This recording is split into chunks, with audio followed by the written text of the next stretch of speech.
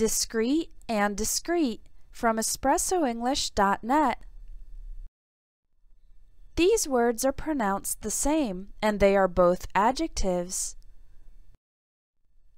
Discrete ending in ete means separate, distinct, or individual.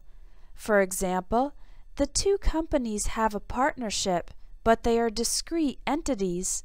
This means the two companies are separate. They are distinct and different from each other.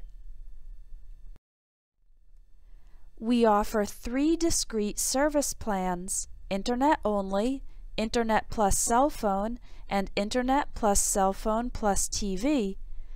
Again, the word discrete refers to separate. 3 separate service plans. Discrete ending in EET means modest, something that does not call attention to itself.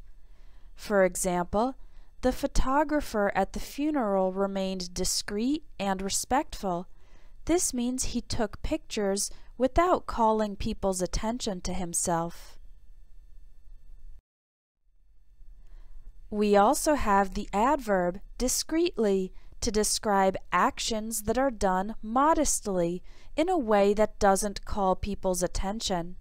For example, she discreetly adjusted her bra strap, which was falling down her shoulder. Discreetly means she did it modestly, without calling attention. When you describe a person as discreet, it means that person can handle sensitive topics with tact. Tact is good manners and professionalism. This was a free sample from the new ebook 600 Plus Confusing English Words Explained, available at espressoenglish.net. It has more than 200 pages and more than 5 hours of audio to help you understand confusing words and use them correctly.